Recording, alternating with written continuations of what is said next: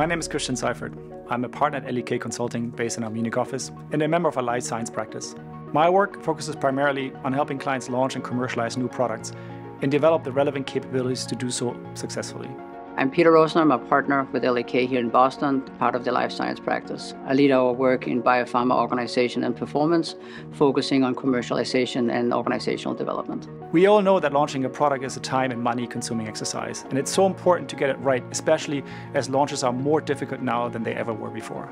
We have new modalities that are more complicated than in the past. Cell therapies, gene therapies require different interactions with delivery centers and healthcare professionals. A lot of products now require biomarkers, so we are launching both the product and the biomarker.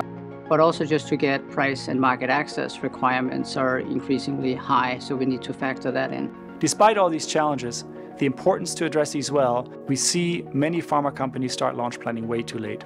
In truth, it should and can take 3 or more years to prepare for launch well. Not investing enough in launch planning early often ends up costing more money than aiming for excellence from the very start. So why do things go wrong? We believe that people don't give the topic of launch sufficient attention, maybe because they don't have the bandwidth or experience, or maybe there's a hesitancy to invest when there's still a fair amount of risk associated with an asset. But we think there's little downside to properly investing, and in fact, a lot of the downside for not investing early in the launch planning. In short, launch excellence is possible, and we're helping clients achieve it. We've identified 5 key factors for successful launch. The first factor is early preparation. We recommend 3 years before launch.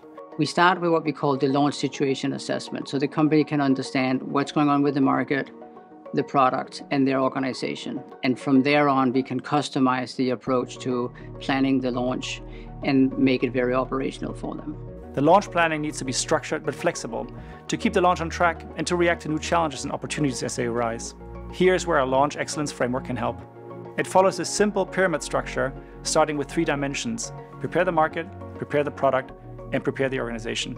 The third part is to make sure that the entire organization is part of the launch. And that means it's cross-functional, right? Preparing a launch is not just a marketing activity, it is all functions, right? R&D, medical, manufacturing, regulatory, marketing, and enabling functions. Everything needs to be aligned. And it's also very important that you have alignment from global to region and affiliates. So that's the third part. The team also needs to continuously assess launch readiness. They need to know where they are, where the potential delays and risks sit, and what can be done to address and prevent those. The fifth and last factor is you need the right people. You can have a perfect launch process and a great tool, but without the right people, you will not succeed. You need people who have experience launching products, they're passionate about the product and the disease they're treating, and they're willing to collaborate. If you have that, you'll be successful. A few years ago, we helped a business with a long history of mature products that found itself needing to launch new products. They lacked up-to-date experience and capabilities in doing so, and people were working hard but not smart.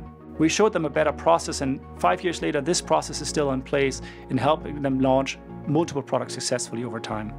Another client is a startup biotech launching for the first time. Their big focus being regulatory approval, and they'd never really looked beyond this. We help them think further ahead and how to manufacture and market their products for the long term. We did this with a clear financial lens in place, helping the client to make a financial success out of their innovation and hard work. Our approach is both strategic, and then we translate it into an operational roadmap. It's structured so we don't forget anything, but it's also customized so that the launch plan fits what you need, and it's also structured so that it fits into how your organization works. And then lastly, it's comprehensive, right? It's cross-functional, and it factors in global, regional, and local considerations.